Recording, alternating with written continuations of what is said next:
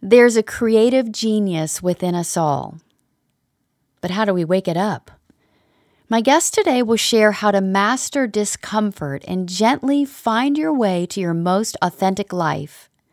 Whether you're an artist or not, this episode is for you. Have you ever felt there's something more you're supposed to be doing with your life, but you're not sure what? Welcome to She Made It, the podcast that uncovers the journey to living a life that feels more like you.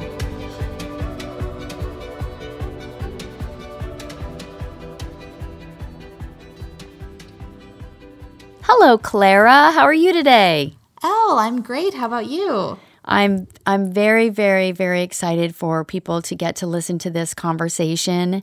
It's so different and so helpful in so many, many ways.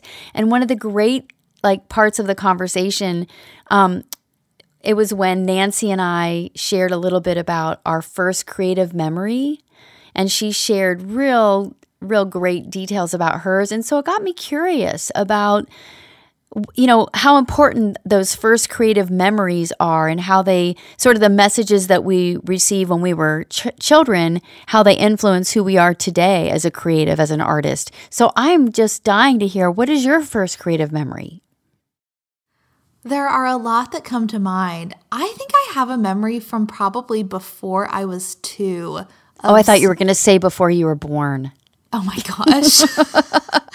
There are people who claim to have those memories. I am not one of those people. Of staring at this painting in my parents' condo. And I think I later called it the pretty picture, but I just remember staring at it for hours. And then the other one that comes to mind immediately which is a little bit seasonal since we're approaching the holiday season, is I had, when I was probably 4 or 5, a Christmas shop in our garage.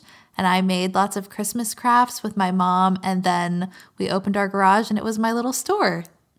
So really funny, because I was invited to go shopping at the Clara Christmas store. Oh, were you? I was. I don't think I was able to make it, though. I think I tried to shop online, but you weren't quite set up for that yet. Yeah, it was probably the year 2000, so. No, I do remember that, your little entrepreneurial creative business. Yeah. Yeah, and that's funny because one of my first creative memories was, I don't think this is my very first, but a very significant one was also around the holidays.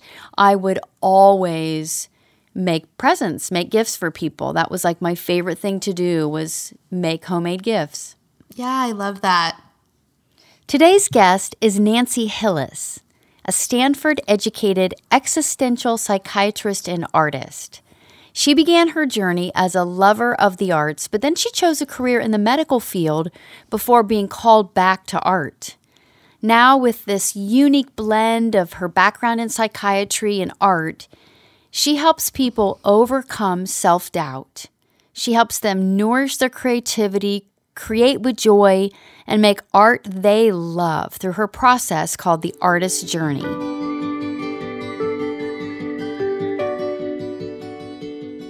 So welcome, Dr. Nancy Hillis, to this episode of She Made It. Thank you so much, Elle. I'm so excited to be here. Yeah. And Nancy, where are you today? Where are you recording from? I'm in Santa Cruz, California, Northern California.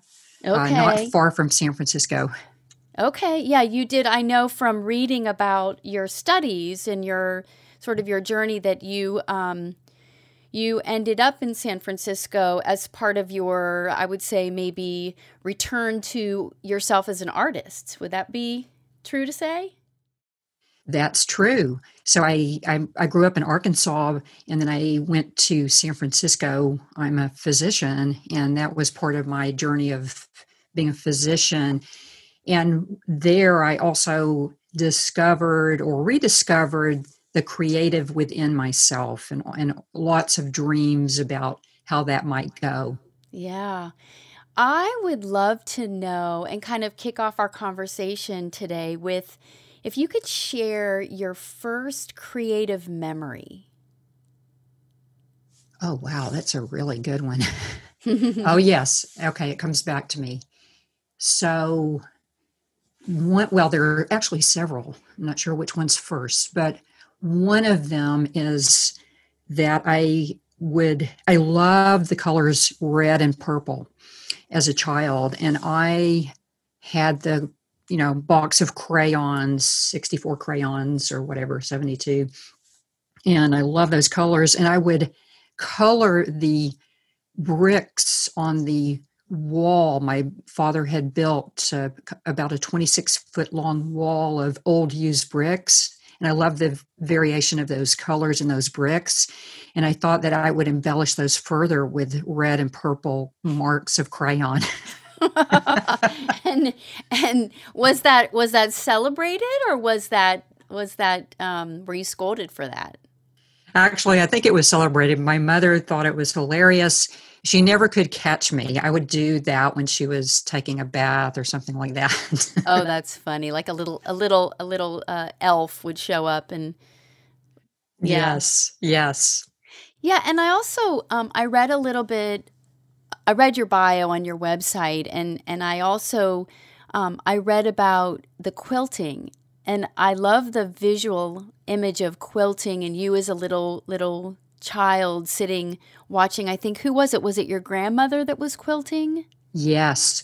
So we would go up to the farm at Tomahawk, Arkansas, and Granny and Papa would be there. And I was 4 years old, and my granny loved to make quilts from clothing. And I loved the idea of hand sewing, and I did various pieces, very colorful pieces together into crazy quilts. Mm-hmm. Yeah. Yeah, I did a play. I did a musical because, as a performing artist, musical theater is sort of my love. And there's a musical called Quilters. And it's 6 women, and sort of the time period is that early pioneer, the journey across the country to California and what they had to endure. But the common connection between the women was the quilting. And That's really interesting. Yeah. yeah. And the history, and like you said, taking the old clothing and making something beautiful out of the old clothing.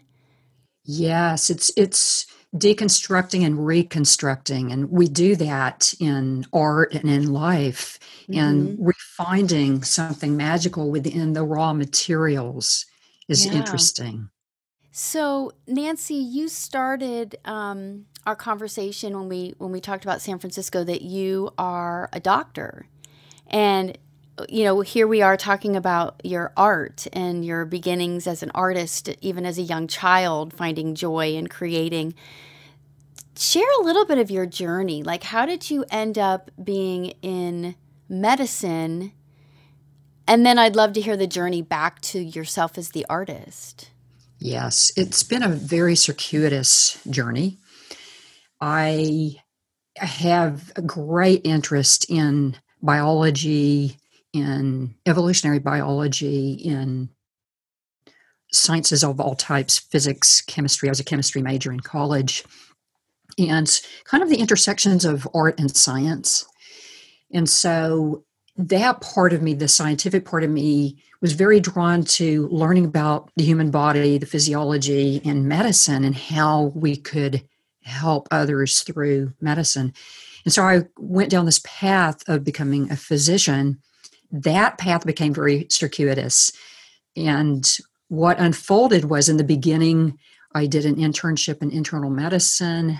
Then I went to Boston, and I was at the Brigham and Women's Hospital in diagnostic radiology, where you look at x-rays and MRIs Mm-hmm. and CTs and that sort of thing, and ultrasounds. And then I realized that I wanted to come back to the West Coast, and I came back to San Francisco originally, and then ultimately down at Stanford, that I was missing, talking to people. And I really knew that deep down I was kind of a natural for psychiatry. Mm-hmm. I'd always been helping people my whole life, and that came very naturally to me. And so when I left the Brigham, when I left radiology, a wonderful neurosurgeon there, John Shillitoe, who is kind of an eminence grise of neurosurgery, said to me, Nancy, you're going from shadows to nuances. Oh, interesting. From the radiology. Yeah. Because in radiology, we talk about shadows, the dark Right. light shadows, the dark light patterns and contrasts and edges. And from that to nuances, I thought that was stunning how he said that, and the nuances of psychiatry. And Right. I think that when I was at the Brigham, I realized I really I was missing something deep, and that was a kind of very creative approach. And I was missing the arts. Mm-hmm. And I dreamed of painting abstract watercolors. I even took a creative writing course at Harvard while I was there. I was living in Cambridge. So there was this yearning that was building for the artist in me. Mm-hmm. So it kept building. Yeah, and even in your, again, in what I read about you, and you spoke about as a child, and looking at Rembrandt and doing the paint by number colors and dreaming of a life that didn't yet exist, that you believed was possible, which is so fascinating that not only psychiatry, but you're in existential psychiatry. Yes. Oh, yes. Yes, you're bringing that back for me.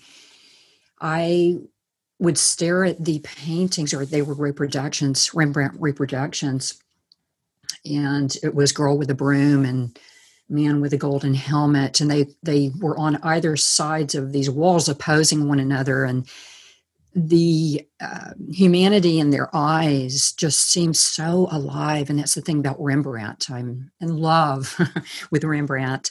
Mm-hmm. And the humanity in their eyes, it felt like they could come out of the canvas.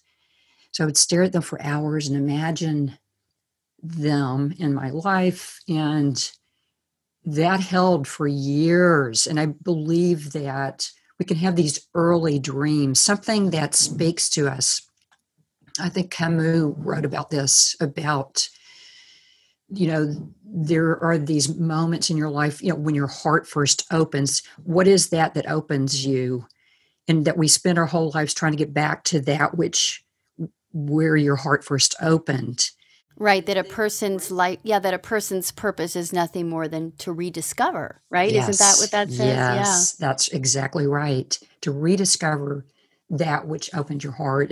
And I believe that kind of the visual, whether it was the quilts or the colors or the Rembrandt reproductions or the paint by numbers, and I love the smell of the turpentine and the magic that unfolded.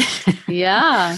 As you painted there. And so that was very powerful. And I believe that if we can remember those first inklings, those first feelings of when your heart first opened, that which excited you, and refine that, it's waiting for you. And sometimes it may be years, it may be decades, but that's okay. It's still there. Mm-hmm. And what is existential psychiatry? Well, existential psychiatry is based in existential philosophy, and it's really getting at the human condition, that we grapple with the life, birth, death, life cycle, that we are mortal.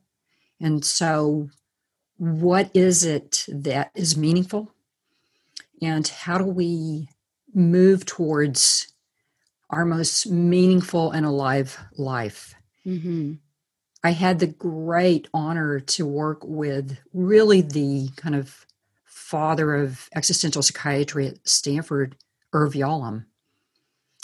And it was such a powerful experience to be able to get to know Irv and work with him. And he asked me to be a co-therapist in a group therapy sessions that he was running. And it was just so amazing. What a lovely and humble man, and brilliant as well. Yeah. Yeah. And so as a psychiatrist and having these deep experiences with your teachers, and I'm sure learning about yourself as well. How did that help you find your way back to abstract art?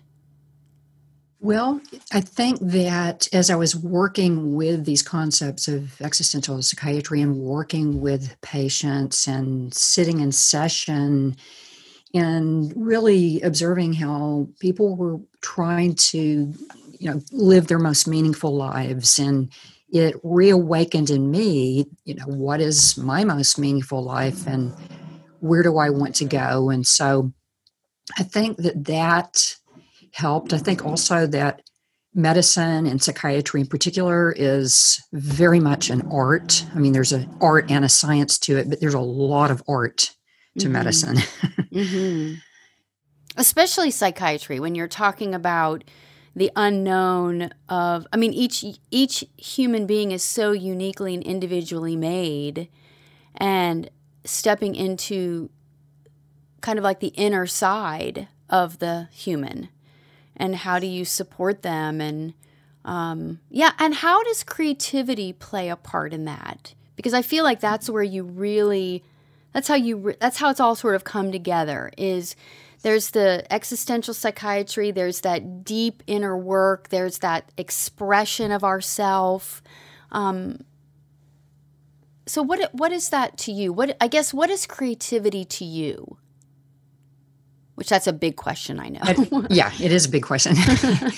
Well, it is, to me, it's about getting at meaning and finding the aliveness that is in you that gets expressed through, discovery, tapping into the mystery of what it is to be alive and to be a human. And that is so exciting. And I believe that creativity is threaded through our lives. We're all creative. And there's so many ways of being creative. And I'm particularly struck by bringing together disparate elements, such as various intersections from science and art. And for example, this is a creative conversation right now. Yeah, because we don't know where this is going, do we? No. And I love that. Yeah. Years ago, I had a television program I put on for a while. It was a community television program called Creativity and Consciousness, because I got very interested in interviewing artists on their creative process. And the way I set that up is to literally step in there not knowing what was going to happen. And to me, this is the ultimate in creativity, is to not know. It's stepping into the unknown. And it really is getting at ultimately something I've been talking about recently called the adjacent possible.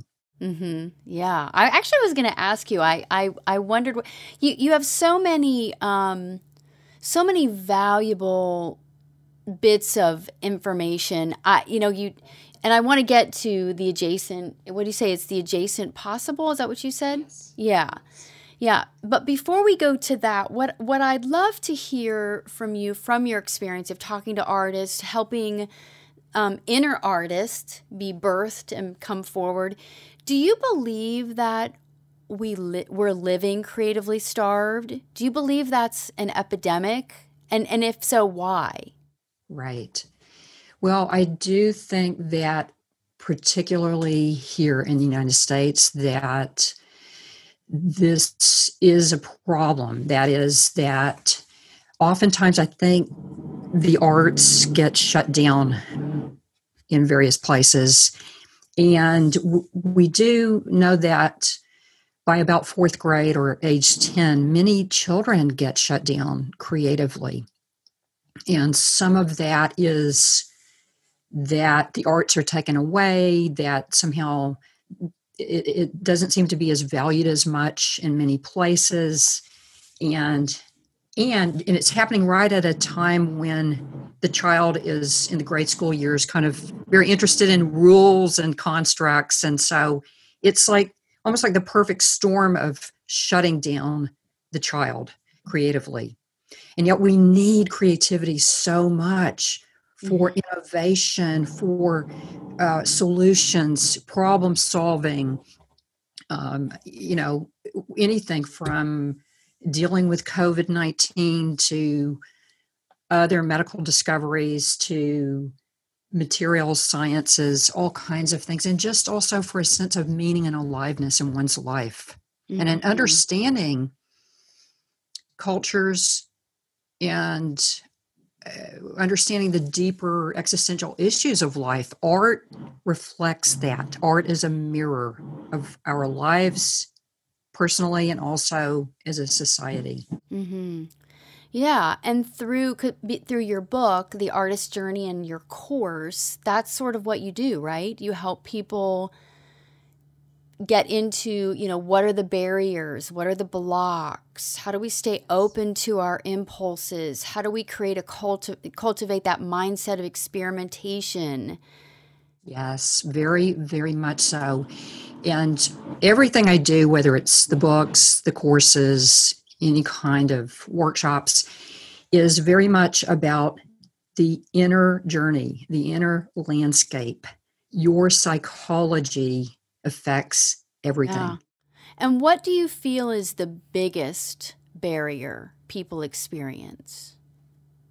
I believe the biggest barrier is self-doubt. And there are variations on the theme of self-doubt. And so we yearn for something. We yearn to have our most meaningful life, and yet we're afraid. And self-doubt rises up on its hind legs and stops us oftentimes. And it can look like inner criticism, second guessing, overthinking, procrastination, avoidance, resignation. Imposter syndrome. Yes. Yes. Fear of making mistakes, fear of mediocrity, fear of what others will think, a focus on external validation rather than internal validation, not giving oneself permission to stand in your own shoes and take those risks. And there's a kind of perfectionism and fear of failure. And yet I say that actually we want to embrace so-called failures and mistakes and ugly art. That's Ugly where the art. juice I is. love that. Yeah, I made some of that. Yeah.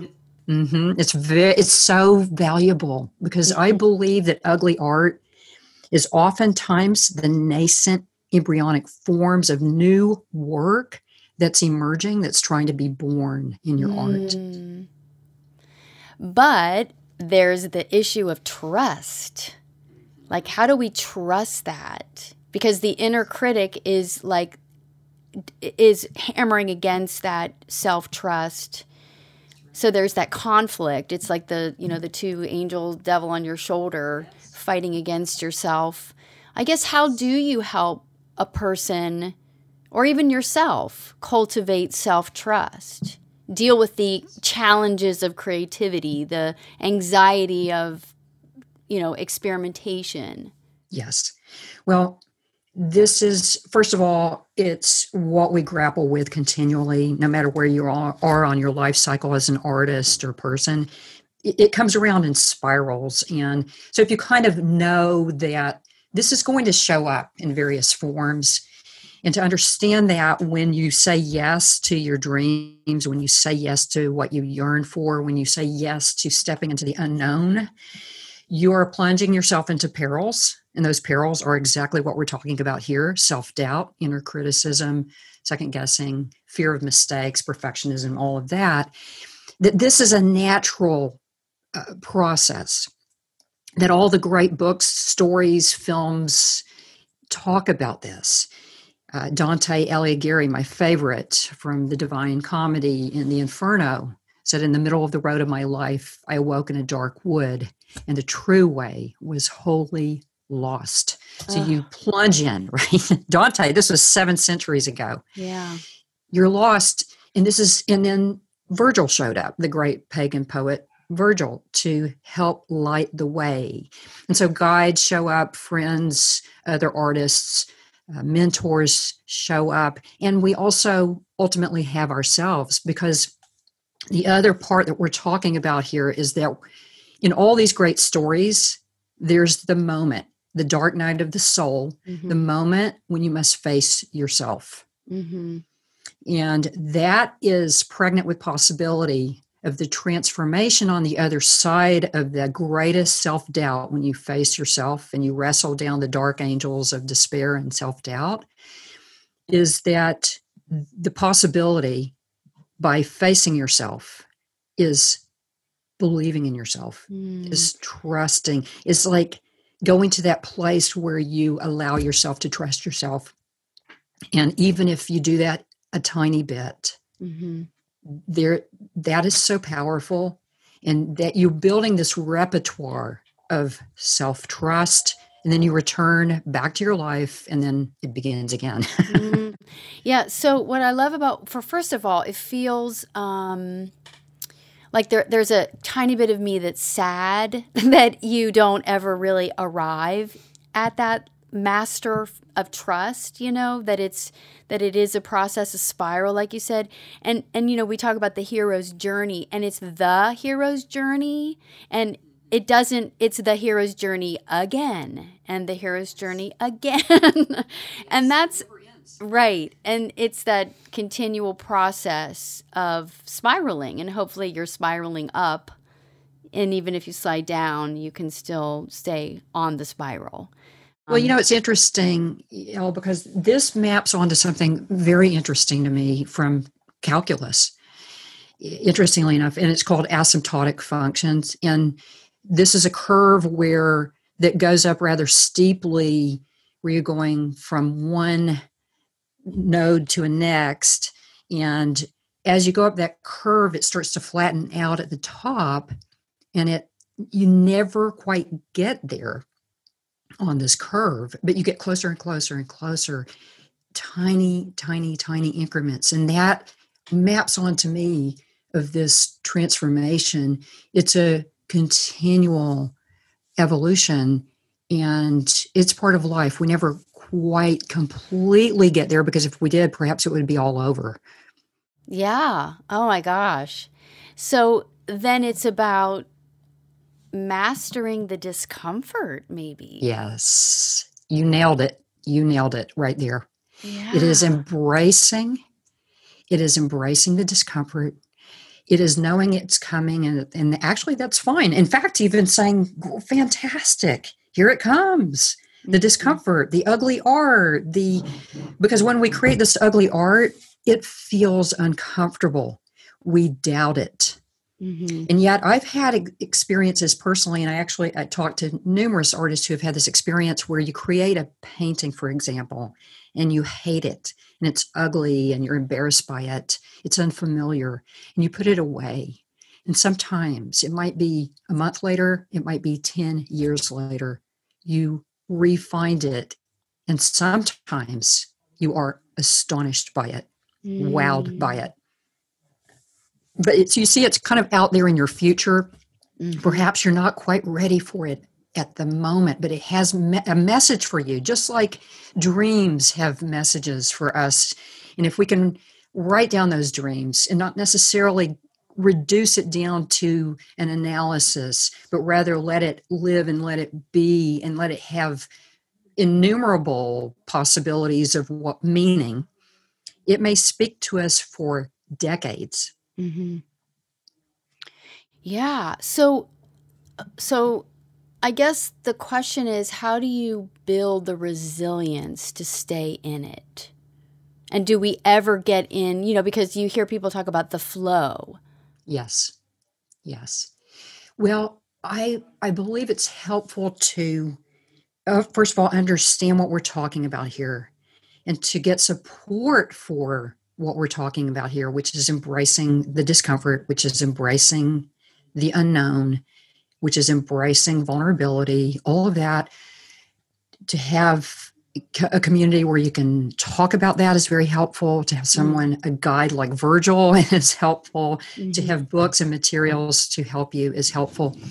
And then it really becomes about getting in there and and grappling with it. Mm-hmm. And in painting, we talk about getting in there and starting, creating Mm-hmm. many starts, painting a lot, painting every day if you can, Mm-hmm. because the pros paint a lot. Mm-hmm. And it's by getting in there and doing it, by facing it, that you, as you keep grappling with yourself, you get more resilient at this. You strengthen yourself, whether you're a swimmer and you need to go to the pool and swim every day, or you're an artist, or you're an actor, whatever it is, that's why you've got to show up and get on the work Mm-hmm. so that you can wrestle with this. What do you do on your bad days? Well, on bad days, I love to go for walks. Now, I go on walks on good days too. Mm-hmm.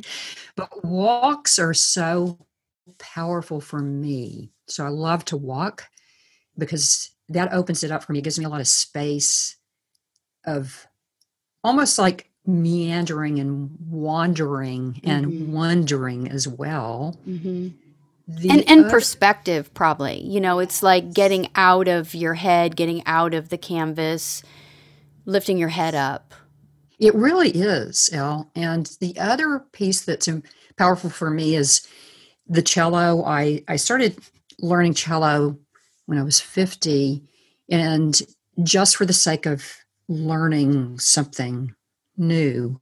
And that also takes me outside of my head too. It's a different experience from painting. Yeah, I mean, and really walking as well. It's like Yes. getting the body involved. Yes. Tell me about and I'm sorry I don't have this, the adjacent possibility. Yeah. What's the adjacent possibility? Because I know you talk a lot about activating the canvas, activating your inner artist, your inner journey. So I'd love to hear sort of your philosophy on how you guide people through this process. Okay. So let me back up then and tell you about something that came to me quite recently. I was trying to hone it down, simplify it down to the elegant solution of, okay, what is it that we're doing here? How can I understand the life cycle of what's going on for artists to try to help them through this process? And so I developed something called the IC creativity methodology. So ISEE is the acronym. So the I is the overarching inner journey that our psychology affects everything. How we think about ourselves, how we talk to ourselves, the inner narrative, all of that, the inner landscape. And then there's 3 actions that are happening that I see in artists. So the first one is start, and that maps onto a mathematical concept of 0 to 1, which is the enormity of going from 0 to 1 is actually, that interval is bigger than 1 to 2, 2 to 3, 3 to 4, and so on. Going from nothing to something is larger than something to something, and this has been proven mathematically that actually 0 to 1 is infinite. So starting, lots of starts, not reducing down, not trying to finish things so quickly, keeping it open, opening those creative channels by lots of starts, miles of canvas. It's kind of like miles in your boots if you're a skier, or hours on the cello if you're a cellist. So start. So we get started and we're like, wow, I'm really going for this and this is fantastic. But then a problem arises. And the problem that starts to arise for artists is emulating others. Okay, so at first, that's kind of okay at first because you're learning and you've got to learn somehow. And so that happens. But eventually that gets to be not gratifying. And so then what? Well, then I believe after start is experiment.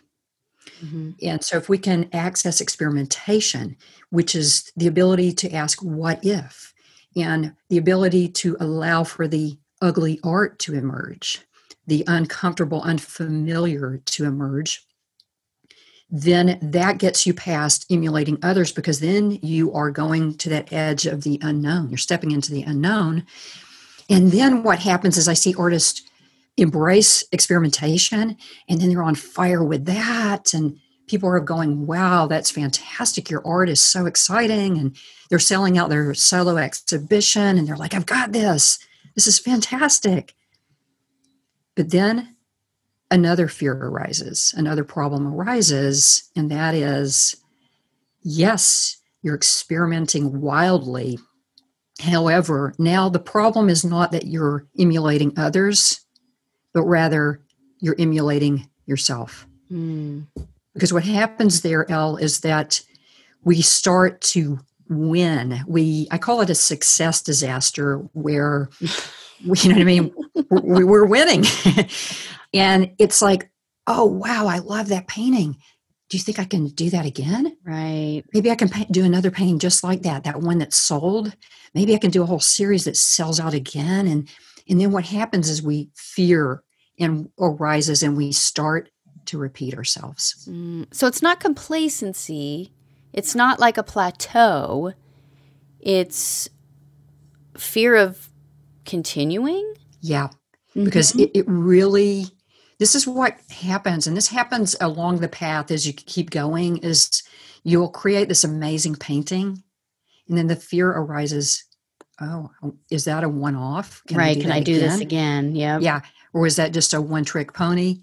Right. And so that fear arises for very, advanced, experienced artists, especially when they get known.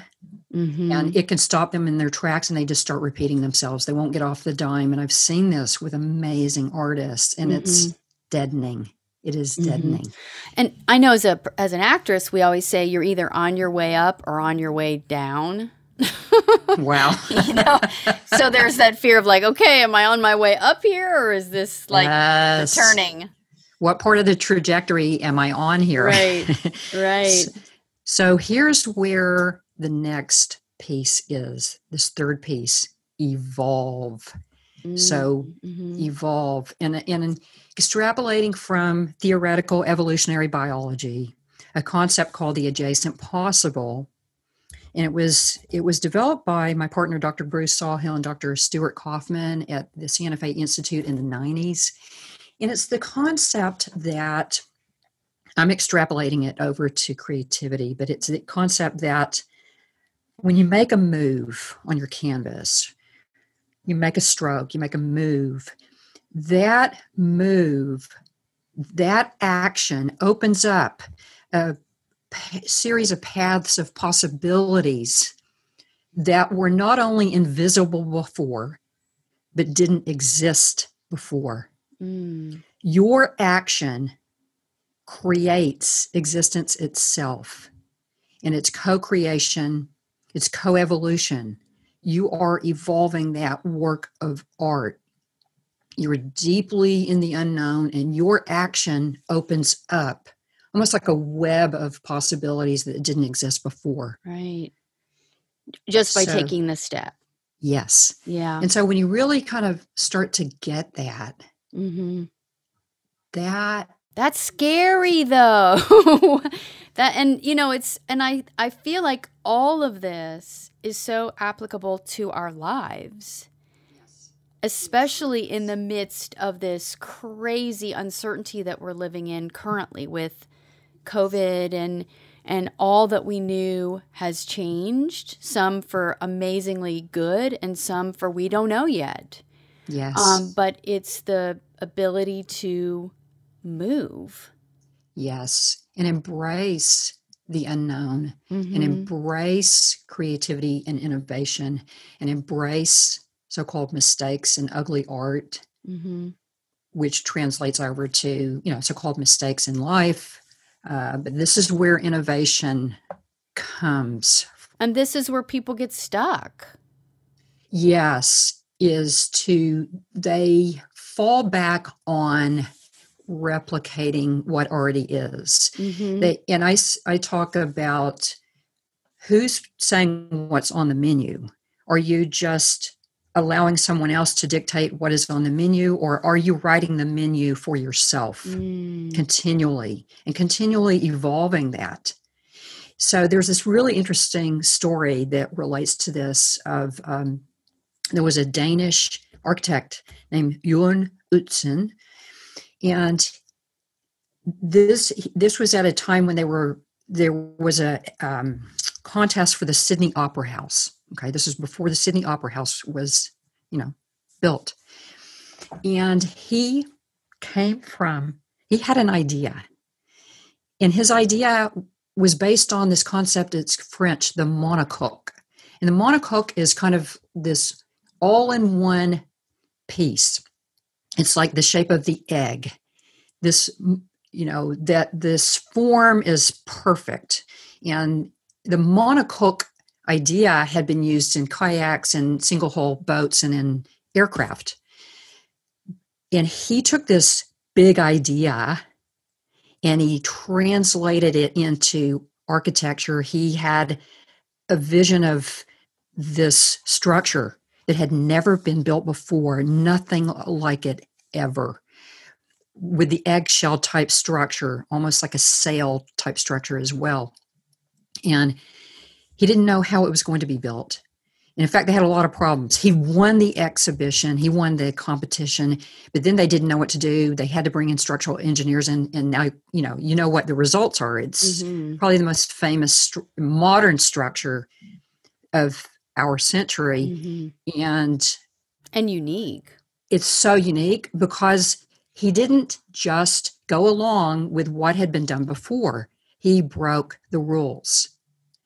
He came from the big concepts rather than just surface techniques, rather than the typical structure based off of what was done going back to medieval times. He actually did something very different. And so that's what creativity asks of us, is to stand in our own shoes and break the so-called rules that other people have laid down. Mm-hmm. So my question then is, how do we take that first step? How do we get past that self-doubt, that fear, to make that move to that adjacent possibility? Because I speak with so many women who they know that what they're doing or where they are isn't where they want to stay. And they don't, either there's the fear of taking that action. How do you do that? Yes. You see, it comes back to psychology. Mm-hmm. It comes back to the inner journey, to the inner landscape, to your narrative, to what you're saying to yourself. And we get at, really, we're talking about a growth mindset. Carol Dweck's work at Stanford on growth versus static mindset. Yep. It really comes down to that inner narrative of what are you saying to yourself? With a growth mindset, you're saying, I can do this. It's possible to improve. It's possible to learn something new.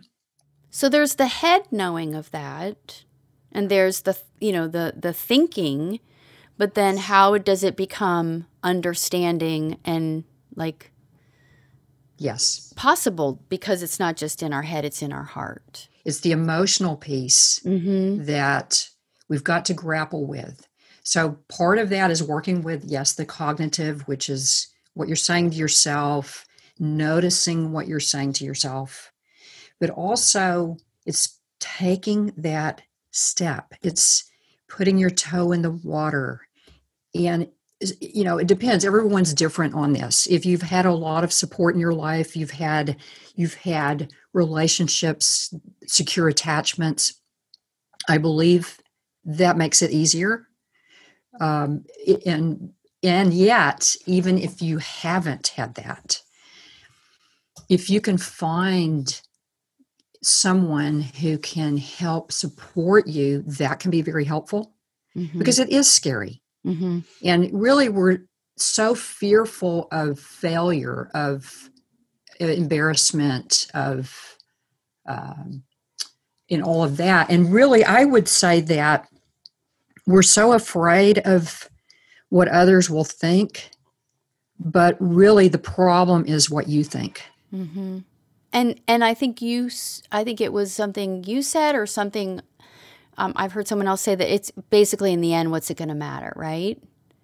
Like it's seeing that big picture. It's seeing that what's at stake on a large scale, not just what's at stake in this one action or this one step.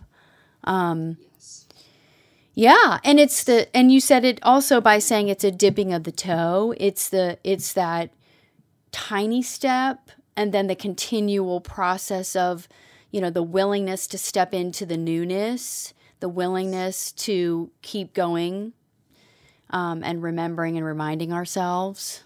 And it's ongoing. Yeah. It keeps arising. That ugly monster of fear and self-doubt keeps arising. And so it really it becomes a kind of practice of self-compassion. Mm-hmm. And working with self-compassion, I love the work of David White and John O'Donohue, poets. John's no longer living, but they did a lot of work on the poetry of self-compassion, and listening to those kinds of recordings can be helpful. Whatever it is that helps one to, kind of shore up yourself so that you can face these fears.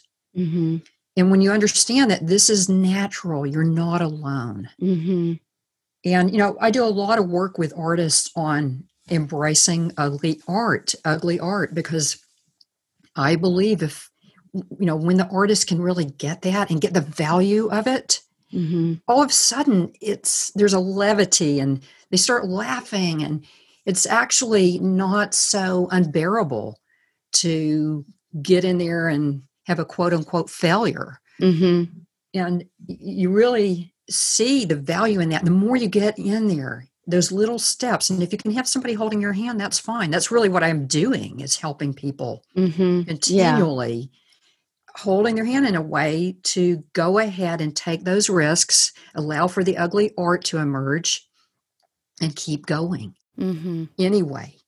And then feeding yourself, like you said, feeding yourself words of compassion, the reminding of yourself that it's a process, because it's the inner critic, the ego, the head that wants to come in and attack. Yes. What it is that, well, this is what I've seen for years in psychiatry, is that a person might come in and say, so-and-so said this terrible thing about me, and it just feels so awful.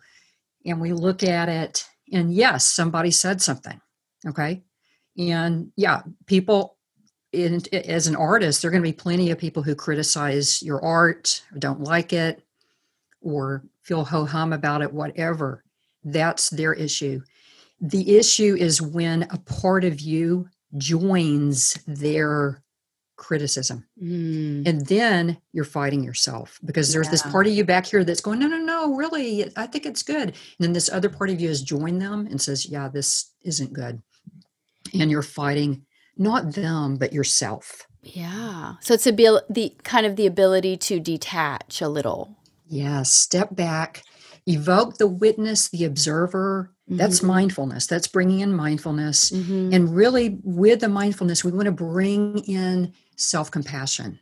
So a lot of the work I do with artists and with clients in psychotherapy is cultivating self-compassion. And it's a practice. You have to practice it. It doesn't necessarily just happen.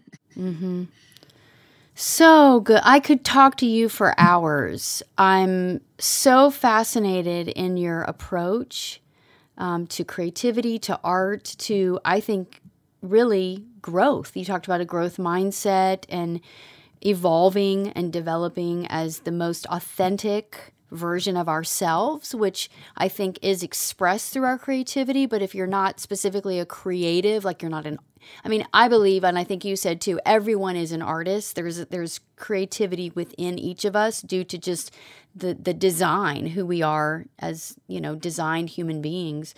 But even in just life. Some of the things you talked about are so, so valuable. Thank you so much, Elle. I love your thoughtfulness, and I love this creative conversation we're having. Yeah. So, Nancy, if people want to learn more or they want to take part in one of your courses or even, reach out to you, I guess, do you still do psychotherapy? I do. Mm-hmm. Yeah. So I'd love for people to be able to reach out to you for more support, information. Thank you. Yes. So I can be found at artistsjourney.com, artistsjourney.com, or nancyhillis.com will also take you to my website, and it's all there. Mm-hmm. And you have a ton of free resources. Yes, I do. And so you can find that on the website. You can get free worksheets. I've got a free 7-day email course, which many people have enjoyed. All kinds of goodies are there. Mm-hmm. Yeah, you're very generous with your knowledge and your wisdom. And then you have some exciting things coming, you have your course, but you have some new projects coming, right?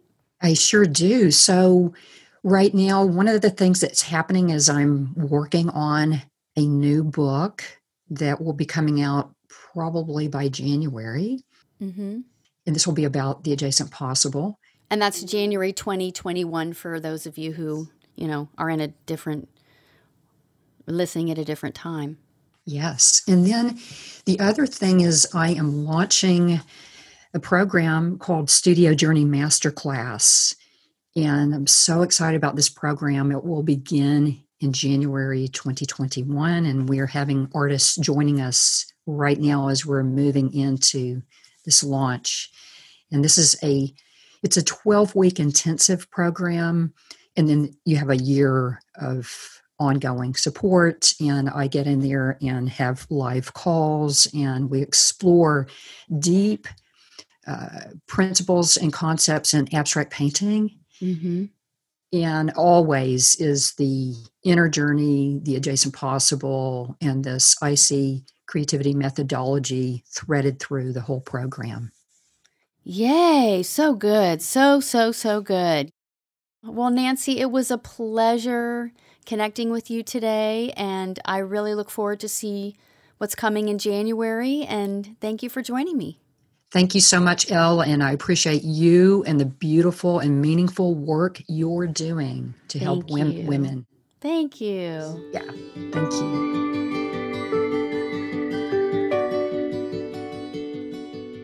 So, Clara, I love how she talked about making ugly art. Have you ever made ugly art? Oh my gosh, so many times. I think I've made ugly art that I've sort of made as a joke, like the little doodles. And then when I was actually starting to get into watercolor painting, the first few pages of my notebook are hilarious to me now. But it's really a great reminder of where I started. Yeah, I have a lot of ugly art. And how do you feel about it? Well, what's a challenge to me is that sometimes we like to post my painting on Instagram, and boy, people love it, Elle. Well, thank you, but it's always so vulnerable to post the pictures that are in process or they're not really that good. And the thing that she talked about that just freed me up is that is just part of the process. And of course we say that and we hear that, but it's like the more you start and the more ugly art, the closer you get, the sooner you get to something that is beautiful. Yeah, it's almost like instead of a completion medal, it's like the ugly art is your starting medal. Thank you for framing it that way. So yeah, I loved this episode. Super inspiring. It actually totally reminds me in so many ways of the creative uncovery process that you lead your clients through. And I love creative uncovery because it's really not just about finding yourself as an artist. It's about finding and creating your most authentic life, getting back in touch with what you love and what you want and how you make decisions to really help you create a next step that feels like you and feels creative and expressive and like who you are made to be. And I've just had so much fun, Elle, working on this with you. So listener, if you are interested in creative recovery, it's a coaching process. And if you want to learn more, you can schedule a clarity call with Elle, and it's super easy to do that. You can just go to ellezimmerman.com, scroll down a little bit, and then we have clarity call on the dark blue banner, and you can learn more about how Elle can help you step into your most authentic life. Thank you so much for joining us on this episode of She Made It. Have a great day.